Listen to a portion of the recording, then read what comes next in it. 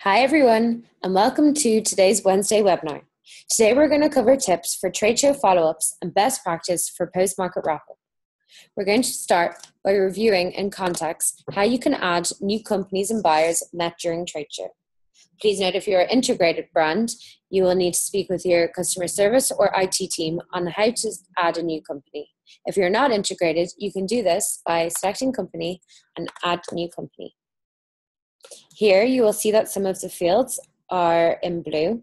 These are required fields in order to add your company. So first you can add your company name, select your default currency and default warehouse. You can then scroll down, add new address, and again fill out the fields in blue. Always ensure that you save changes. Next, once your company has been created, you can select a new company, and on the right-hand side here, you can add a new buyer. So here again, you are required to fill any fields that are in blue.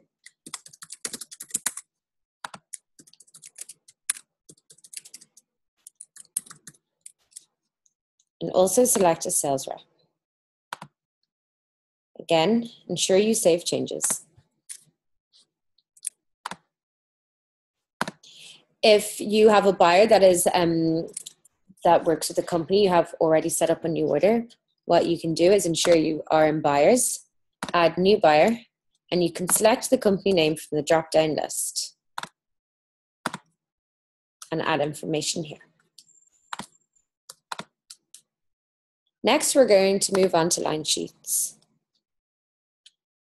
Using the season line sheet as an example, you can use line sheets to send to your buyers and provide them with an overview of the collection that they would have seen during the trade show.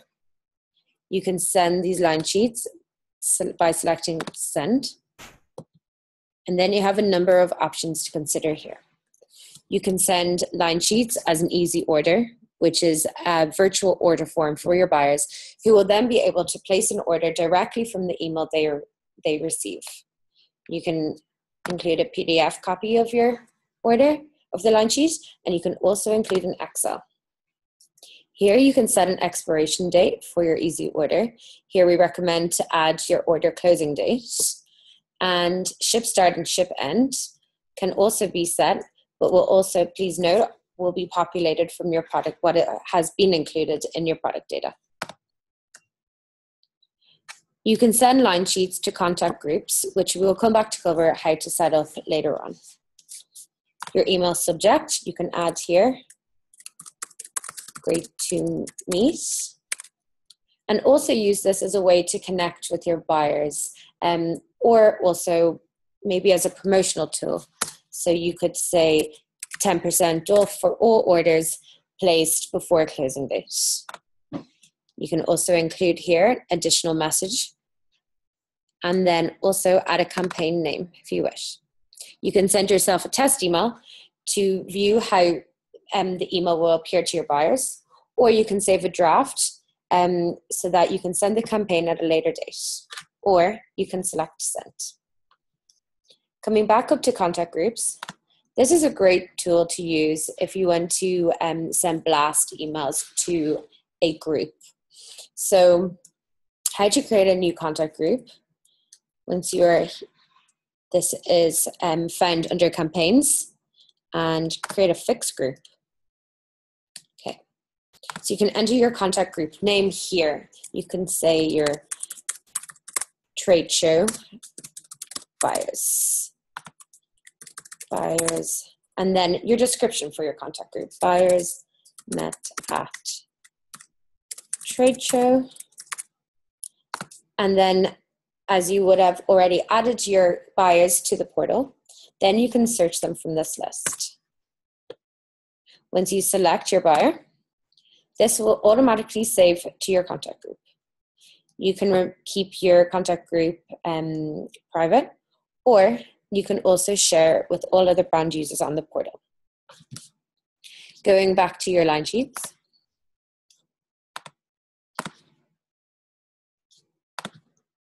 and sending line sheets to a contact group.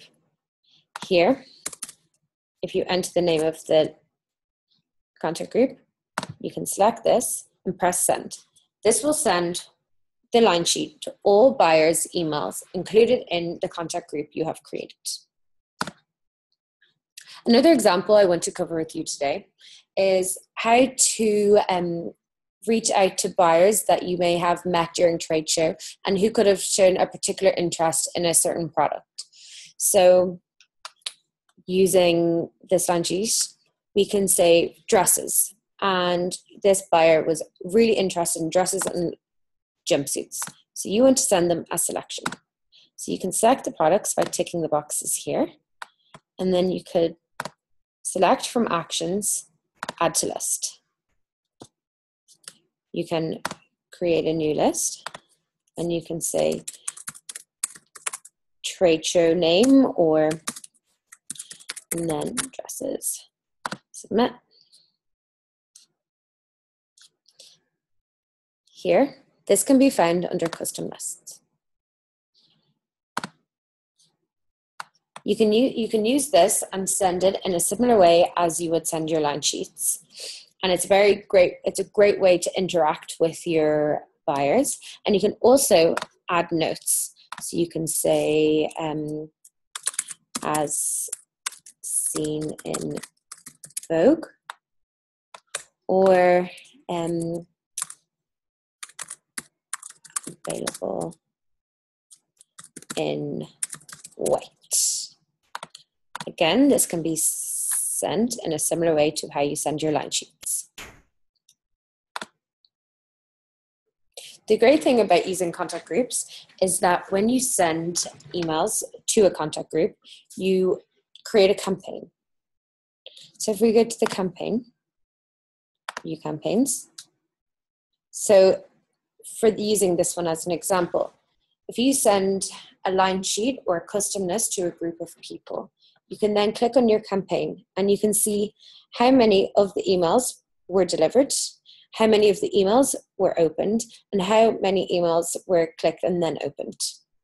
So you could use this as a way to follow up with the buyers who you may have met at the trade show and shown a great interest, but then you can see if they have not yet viewed your line sheet.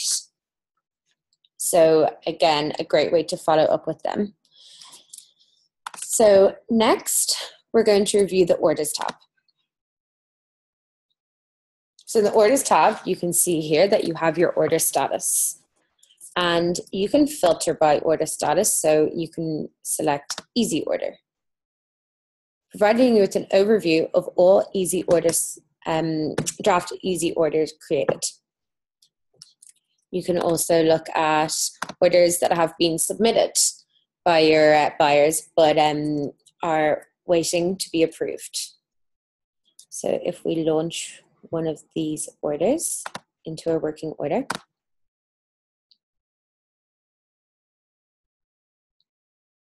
you can see here your order details, which has populated your buyer information. Here, if we go back to using the example of providing a discount for all orders placed before closing date, you can then assign a discount under the Order Details tab. In Items and Deliveries, you can see all of your items that have been ordered and the quantities placed.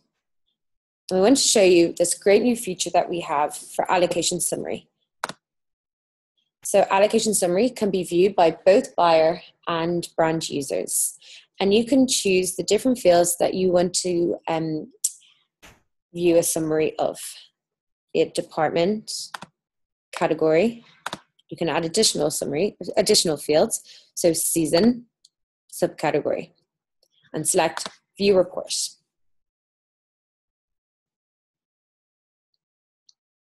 Here, you will see a summary of your order, split by the different fields. Using category as an example, you can see how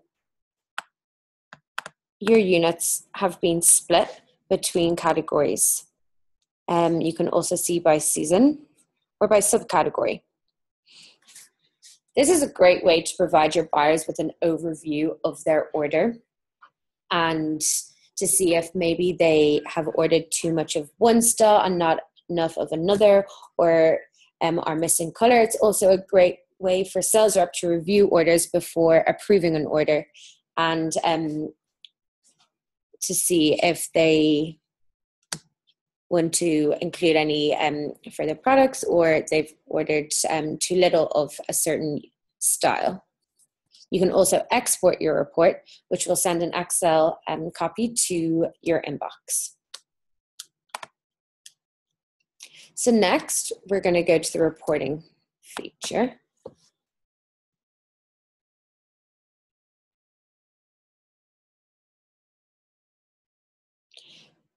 So the reporting feature is really great to use during your sales period to keep track of orders being placed for the products in your collection. The first report that we're going to look at is total bookings by company, style, color, and size under customer reports. Here, you can further drill down the report by selecting a filter. So using an example, you can select all your orders that are currently draft and that you need to follow up with your buyers for, or look at all your approved orders. You could also search by color or subcategory. You can also select a date range.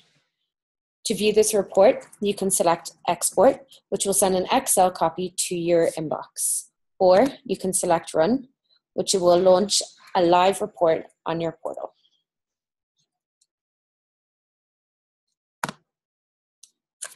The next report that I'm going to show you today is the top 20 bestsellers. So this is a great report to use to see which products are performing really well. And again, you can further drill it down to look at it by season or across your different retailers or by category.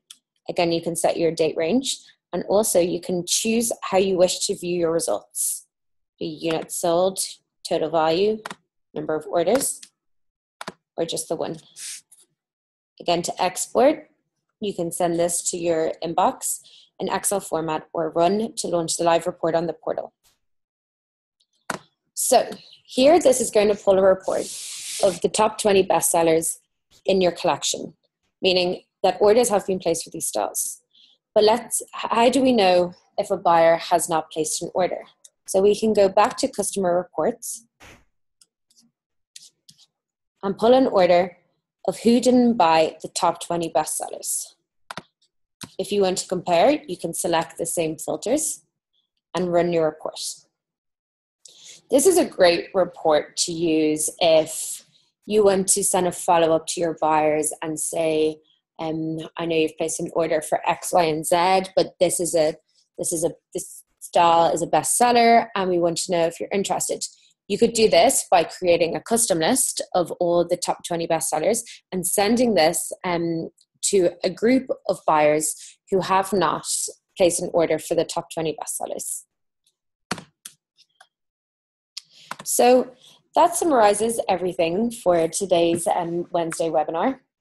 Please let us know if you have any questions and or if you have any comments or feedback. You can send this to heroes@neworder.com. Thank you very much.